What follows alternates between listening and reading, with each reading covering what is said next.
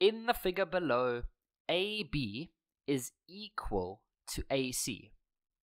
So you see how they told us that they're equal in length, and then they also showed it to us like that. So those two sides have the same length, okay? And then in another scenario, BD is the same as CD, and we can see that they are the same because they've got those. The reason that these ones have one line and then these ones have two lines is just to separate everything. Because if this one only had one line, then it would mean that all four of those are the same. But that's not true. The first question for 4 marks is a congruency question. How do I know that it's congruency and not similarity? Well, it's all in the word. If you want a little trick, which I've obviously shown you this before, but let's remind ourselves. Similarity.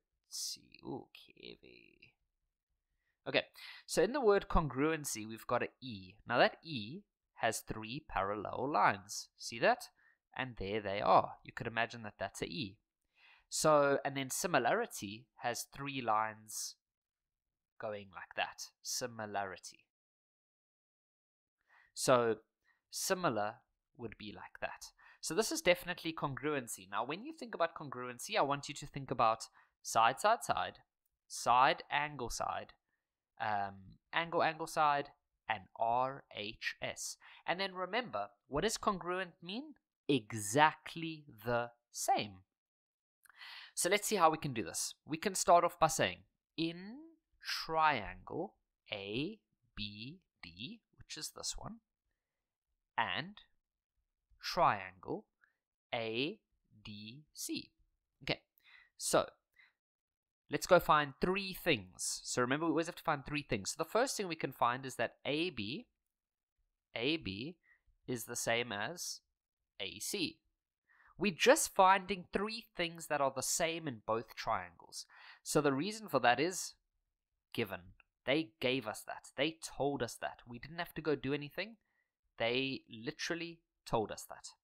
The next thing is that these two are the same. So we can just go say BD is the same as DC, and that was also given. Now, what's the third one? Because remember, we need 3 things. Well, that's actually quite easy. Check this out. This line is actually a boundary between the 2 triangles. So if we had to pull the 2 triangles apart, you would get something that looks like this. That would be triangle BAD. And you would get this triangle over here. ADC. But the point I'm trying to make is that you would have AD in both. So this side is a side for both triangles. So we could say that they are the same as each other, obviously. But now you won't say given, you would rather say common. They are, if you go outside, let's say you have a house, right, outside. Or no, you have a house that you're living in right now, but you have a garden and you have a wall. Now, if you go outside and you have a wall and you have a neighbor, do you and your neighbor have the same wall? Yes, that's called a common wall. It's common to both houses. So it's common. Now, there's 1, 2, 3 things. Fantastic. So what we can then do is say, therefore, these 2 triangles, now just use the order that they gave you, is triangle ABD is congruent to triangle ACD. Now the reason will be, well, what is this? Is this an angle or a side? That's a side. Is this an angle or a side? That's a side. Is this an angle or a side? That's a side. So that would be the SSS. So you're just going to say SSS. That's how you do it for 4 marks. Then this last one says, hence, prove that DA, so DA is this one over here, bisects BAC. So now where's BAC? Well, to find BAC, you start at B, then you go to A, and then you go to C. There we go. Now, let's talk about this a little bit further. Because I know that when I was in grade 9, these kind of questions confused me. Like, what does bisect mean? And maybe you know what it means. You're like, yeah, okay, if it means cut in half. But do you really understand it? So let's talk about that a bit. If we have a situation like this, and here we've got an angle 30, and here we've got an angle 70, then does this line bisect this angle? Well, no, because the word bisect means to cut in half.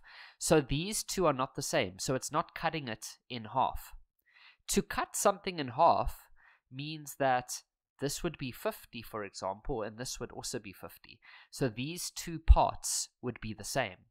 So what they are saying is prove that DA, this line, cuts this angle in half. So they wanted us to show that these two are the same. Now, why would they be the same?